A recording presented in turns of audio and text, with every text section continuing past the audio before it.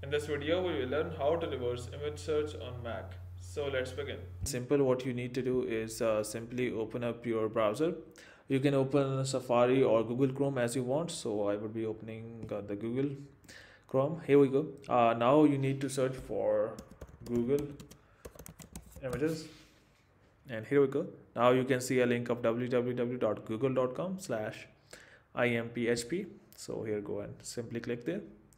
Once you are here, you need to go and click on this camera icon that says search by image. So that would help you in reverse searching your image. Click on this, and here it has an option of upload an image. Click on upload an image. Now choose file. Now here you can choose any other file. I would be going with this one.